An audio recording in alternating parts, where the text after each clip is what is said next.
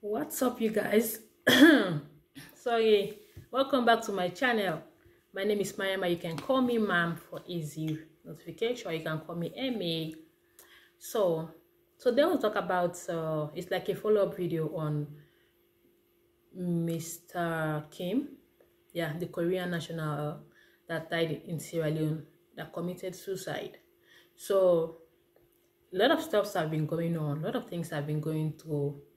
But like I did the first video, I will not add any pictures or stuff because of YouTube laws and everything. Some contents are copyright owned. But I make a few notes here like I did the last time about things that I think are upsetting me the more, that are yet to be attended to. First thing first, for starting this video, I just want to express my, condolence again once more to the family, the friends, and all the people that have lost their job due to this man's passing. Yes, he was a boss that's hired over 400 or so of Sierra Leoneans, give them a job, a source of livelihood, and a source of income to look after their families. And now he's dead. I don't know if the company is still going on or not, but I'm not too sure, because at this crisis, it would have been shut down for investigative reasons. But there are certain things that I was expecting to happen in relation to this man's case that is yet to happen. And I don't know why. I can't place my hands around it. I don't know why the government of Sierra Leone is yet to do anything in relation to this man's death. If you're watching my video for the first time, my Instagram handle is mams193. If you have any content you want to share with me, you can look me up there. If you don't want to go to Instagram and search too much, this is my YouTube channel. You go to the About section, you go to the home page. I think it's videos, channels, playlists, and then channels. Yeah, you'll see About. When you go to the About section in this YouTube channel, you will see a link for Instagram. You click on it, that will take you directly to my personal Instagram page. And then if you have anything to share with me, you can feel free and go ahead to do that. And be rest assured, I'm going to talk about it. So let's get straight into the things that I want to talk about.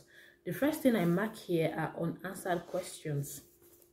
This is the first thing on my mind. There are so many unanswered questions. I don't know why this. Okay, yeah. There are so many unanswered questions here. We have so many things in my head. Like, we don't know whether it was murder, suicide, sickness, or anything like that. I don't have any recollections if a post-mortem was carried on. I've got to know that he has been buried. There's been a ceremony that has gone on. I think his body was incarnated or something like that in India. He was taken to a lake also in his hometown for some rituals, and I guess he has been buried. May his soul continue to rest in peace. But there are so many unanswered questions. If there was an investigation carried to determine the actual cause of death, because according to the articles I've seen, this man was a very strong and courageous man. Very strong and courageous man. I'm just saying this allegedly. I'm not saying he was murdered, but I'm saying allegedly. If there was a post-mortem carried on to determine whether he was sick, if it was a suicide, or if it was something that's got to do with somebody. We know the level at which people can get to get money. We know the level people can go, the extreme. Some certain people can go the extreme edge of even taking someone out of the way to be able to ascertain their plans and their ploys to bring them to life. So we don't know what happened. We are just talking about a little surface things that are coming out. We don't know what is underneath. But what I'm not happy with is so many unanswered questions. Like the government, they release a press release. Okay, yeah. But what else has been done? We have questions that are yet to be answered. The second thing, unresolved investigations. Nothing like that has been carried out. No investigations whatsoever has been made on this man's suicide. Like the people involved that pushed him to this extreme that he could no longer bear the heat. Have they been investigated? This current government in Sierra Leone, if they are giving awards to president that can arrest people within the twinkle of an eye, trust me, he will win that award. Because he can arrest people Just like that, just like that. So I don't know why we have not seen any press release or that these men that were messing with this man's business have been arrested and put for investigations like they normally do for other cases. They are very quick to arrest the opposition party and other party people. We know the case of that man that has I don't think it's Kande Yumkela. I think it's the one that was involved in the rape case. I did I did not do a video about him. But there was this presidential candidate that they said has a situation with rape and everything. We know before the case was even carried out and proper investigation carried on, he was already arrested. And now I think it's been he has been arrested for so many times. People don't know where he is right now. So I don't know why this same government that are very quick in arresting people and putting up investigations are yet to arrest this men that were messing with this man's business and finances and put them under investigation. So we have unresolved questions, we have unresolved investigations that should be carried on. To enable, to give clarity and justice to this man, to encourage other investors to come and invest in our country. No matter what they want to say, yeah, they don't have that finances to boost the country. They themselves are busy boosting themselves up. So we need investors in our country. But things like this going on with so many unanswered questions and so many unresolved investigations, it will push away investors from coming to Sierra Leone. And what will that do? That will shrink the economy of the country. People will go poor, hunger, debt. And that will be a very catastrophic thing to happen. And we don't want that.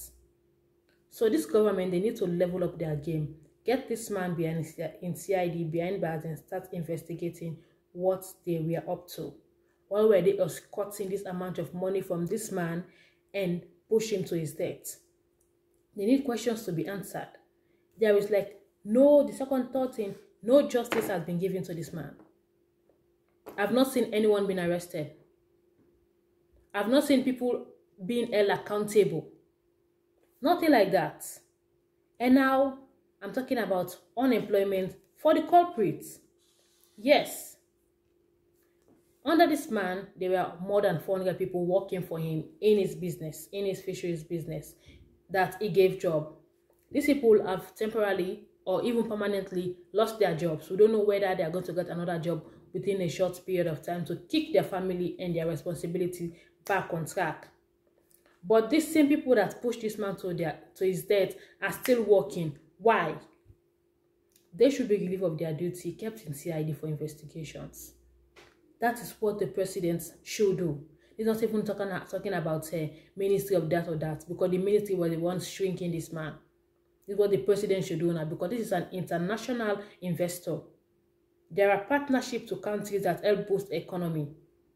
And this one is very important because he has so many good things he has been doing for Sierra Leone. So many good lives, like he has improved lives with his kindness. He deserves every mention. And then the thing I want to talk about is public apology. Not the notes that they write to. I'm talking about public apology, giving speech on TV. Our president in Sierra Leone is very good to come out on television to talk. When it's relating to things that will bring money to his pocket, it will come out. We all know what happened during the COVID, that end of COVID in Sierra Leone. Around that same time, a month back, Sierra Leone prison was caught on fire. So many people died. So many prisoners were shot dead. They were buried on unidentified grave sites that their family members don't know about. This man did not come out to apologize to these people or sympathize with them on national TV. But the very first day, they recorded one corona case. One COVID. Yeah. One COVID case. This man was on TV. Reports, confirmed cases, 1. This is the way he read news. I repeat, confirmed cases, 1. He always look to a paper. I don't know why he can't speak from his head. He went on TV to talk about that. When it's money relating to get contract deals, he will go on TV to talk about them. For this second lockdown, he's planning to make, or this second curfew, or stuff like that. He went on TV to talk about that, even though he was reading. I think the paper or the computer where he was reading from was standing just like that. He was reading directly, penetrating directly into this content and reading. He was not even making eye contact with the camera. He talked about it. Why haven't he come out to make a video and apologize to the family and the people of Korea? Why? An investor that has been in the country for over 30 years, have changed life, provide jobs, paying his taxes, and doing everything he can to comply and abide by the rules and regulations of the country, committed suicide in your country. So many lives have been affected by his demise, or his demise, or his passing, or his death. Why haven't the president come out to give a public apology and sympathize with this man's family and the entire nation of Korea? Why? Or because the money will not, the speech will not bring money? You see, there is something that is lacking in this world that we are living in. A lot of people don't have kindness or compassion in them again. People only care about money. When this thing involves money, you will see them there. People don't even have the decency to be kind and to be nice and to have good feelings about other people. They only care about what will bring money. And as a president, sorry, I'm giving up with time, I have to go out. As a president, you should be, okay, they say the president is the first gentleman of every country. Why are you not advocating? Oh my goodness. Got my phone. Who is calling me? Oh, sorry about that little hiccup there. Okay, not call, it's my alarm. I have to go out. I'm going to wrap up this video. I still have about 20 minutes before the bus passed by my house. So, as the first gentleman of the country, you should be a gentleman. This man is a foreigner, an investor in the country where you are currently ruling as a president. I don't even know how to define president now at this time in age of mine and what is going on in Sierra Leone. But try to continue to play the role you are playing, even if you're just acting. Look, I think you are acting in movie in Sierra Leone that we are sitting and watching how it's going to end. Because you're not working, you are acting. So please do a video on national TV. Let that video go viral on YouTube or every platform. Let the people of Korea know that the presidents care about their brother, their son, uncle, and relative that just passed on. They need justice. These people need justice for what has happened to their child in your country. The least you could do for them is send them a sympathy and an apology. I'm not talking about written notes. No. When COVID crisis came in Sierra Leone, I don't know if Sierra Leone have COVID, that's why I'm smiling. But you went on national TV. When you want to talk about partnership and investment that will bring money that you will not use for the purpose, you will go on national TV. This man has passed on. Sierra Leoneans' lives have been affected. His employees have been affected. Their families and the extended families have been affected. You might not have apologized to the prisoners and officers that died at that Pademba Road fire outbreak, which is still bleeding in some of us in our hearts. This one too has happened. Is there no compassion or sympathy or kindness inside of you? Your wife is very active on social media. I don't know why, even if she has not said about this, or why hasn't she done a video and send a sympathy to the people of Korea and this man's family, because she's very active in social media. She's even doing TikTok videos. She's very active on social media. You guys should do this. You guys not doing this led to my other brother like 2 for Number 6, disrespect. You guys not making this apology on national TV is a disrespect to this man's family and the entire nation of Korea, and even to the nation of Sierra Leone. Because you are portraying us to be people that have no compassion and no kindness and don't care about someone else. Sierra Leoneans, we are kind. We might have been through the very past 3 years since you took office. Might have been very rough and things are going hard in Sierra Leone right now. But trust me, we are very good people with kind hearts. We are extremely kind. I know that. We are very compassionate and very emotional and sensitive to other people's feelings.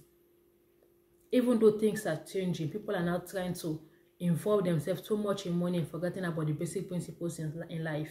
But as a president, those attributes should be connected to you. Compassion, kindness, and respect.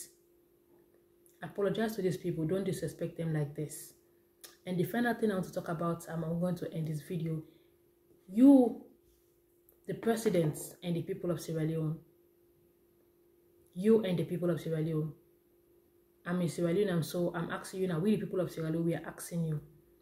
If you fail to answer to unanswered questions, if you fail to do unresolved investigations, if you fail to deliver justice to this man, if you fail to relieve this culprit out of their jobs and put them behind bars, if you fail to give a public apology, and if you fail to give these people respect, they will consider you to be inhuman.